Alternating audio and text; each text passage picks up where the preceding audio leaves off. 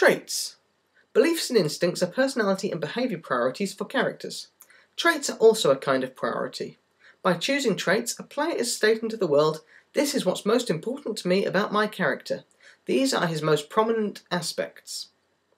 There are three kinds of traits: character, including cosmetic traits, call-on, and die traits. Each type affects the game in a different way. Character traits. A character trait illustrates a prominent aspect of a character's psychological or physiological makeup. Something that affects how the character will be role-played at the table. Something that says, "You're not just someone, you're it." Anyone can say his character is hairy, but unless he pays the trait point, it's hairy with a lowercase h. Pay the point, and he's the hairiest guy around. These are guideposts that help the player navigate play with the character. By choosing these traits, the player is stating that he is going to do one of two things. Either he's going to play those traits to the hilt, he's going to exemplify them, or he's saying his character is starting with these traits, but he's about to change. In the second case, character traits are used as the crux for creating all sorts of problems for his character in-game. He's going to use his traits to get his character into situations where he has to make hard decisions. Do I go with my nature, or do I fight against it? This is fuel for some very fine play, and the system supports this behaviour. Flighty, determined, and brutal are examples of character traits. Character traits also serve another important role. They add necessary colour to the game. They help capture our imaginations and immerse us in the story. Cosmetic traits. Cosmetic traits are character traits that describe how a character looks.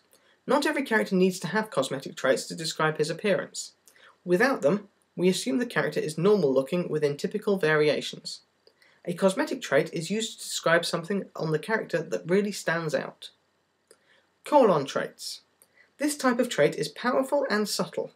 When its conditions are met, traditional game mechanics are set aside to either break a tie in the call-on trait having character's favour, or allow the player to re-roll failed dice on one test. Revered is a call-on for oratory.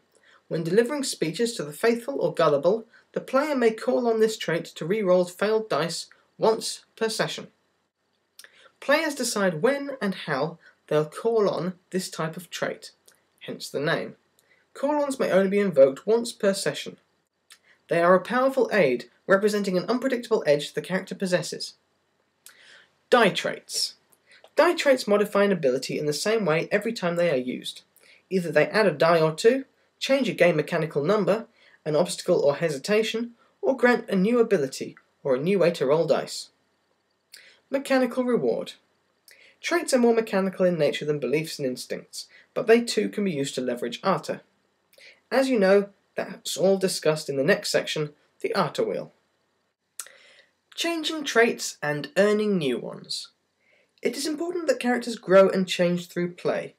In Burning Wheel, the outward perception of how a character was played is just as important as the player's inward perception of what he thinks the character is all about. Trait vote. The way the character is played changes him. This can be a deliberate effort on the part of the player to change his character via his role-playing, or an unintended side effect. At the end of a campaign or extended adventure, the GM and the players nominate characters to receive new traits. Going around the table, players discuss each character who participated in the adventure. Possible traits are suggested for all the characters. After all characters have been discussed, the players vote on the traits suggested for each character. The owning player doesn't vote for his own traits. A unanimous decision grants the trait. Character, call-on, and die traits can be awarded. For short adventures and scenarios, I recommend that characters be allowed only one new trait from the vote. For longer, epic stories, 2 or 3 traits is a fair limit. Characters can be awarded traits that change their bodies, scars, a limp, or even missing digits to reflect their in-game experiences. They can and should be awarded character traits according to how the other players perceive their personalities in the course of play. This shouldn't be a punishment, but an honest outward reflection of what's been happening at the table. You can invest in earning certain traits by spending Artha to accomplish your beliefs and instincts. Artha is discussed in the next chapter, the Artha wheel. Voted off the island. In addition to voting for new traits for a character, the GM or owning player may propose that a character lose a trait. If the GM proposes the loss of a trait, a unanimous result is required for the trait to be voted off. If the owning player suggested it, a simple majority will do. Evolving beliefs and instincts. Beliefs and instincts are meant to evolve into traits during the course of play. Spending Artha, which is discussed in the next chapter, on a belief or instinct is a good benchmark for the type or power level of a trait. The more Artha spent, the more potent the trait.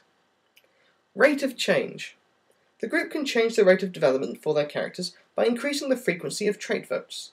The default setting is to vote after 6 to 12 sessions. Voting after every goal is accomplished, rather than after a series of goals, causes the characters to grow quickly and potentially become more powerful. If the group wishes to play like this, it should be discussed and announced before characters are burned so everyone can tailor their playstyle to this mode. Beliefs, instincts and traits in brief. Belief. A short statement, ethical or moral priority the player assigns to the character. Instinct. An if-then, always, never, or when statement that the player assigns to his character to dictate a reaction or course of action. Character trait. A guidepost for role-playing that announces to the group, this is what is important to me about my character. Call-on trait. Breaks ties or allows for a reroll on a failed test once per session. Die trait. Adds dice, adds or reduces penalties, or allows access to additional abilities the character would not otherwise have. Trait vote. At the end of an adventure, players vote on the other character's traits based on how they were played. The Artha wheel.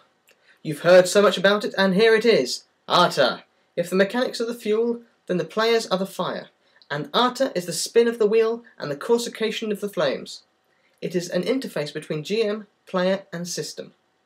GMs reward players for driving the story forward, and players reward themselves by using their characters to further complicate the story at hand. Spiritual rewards in a world on fire. Burning Wheel uses a point-based reward system. Most often the points are awarded for creating interesting situations by playing out, on and off, a character's beliefs and instincts. Artha. The points awarded are called Artha. It's a Sanskrit word that means something equivalent to a person's power and success in his community or his immediate surroundings. It's the middle ground between obsession with self, enlightenment, and transcendence. In the game, it helps the characters overcome obstacles and eventually hone abilities to mythical levels of excellence. There are 3 types of Artha: Fate, Persona, and Deeds, each with their own effect on the game. Interface. While it's cool to be rewarded for doing something neat, there is another more important aspect to the process. The flow of Artha creates a connection between player, character, and GM based on themes and issues important to their game. Beliefs, instincts and traits, or bits, are the primary conduit between the player, his character, and the Artha system. Setting out bits for his character, a player states to the GM and the group what his goals in play are for this character. He lets everyone know how and when he wants to be rewarded for playing his character. For example, a player creates a rebellious peasant character with the belief that class is meaningless. When his character encounters his noble betters, everyone can expect trouble. He's going to create it. And because it's one of his beliefs, he'll be rewarded for creating interesting, meaningful, and difficult situations in this vein.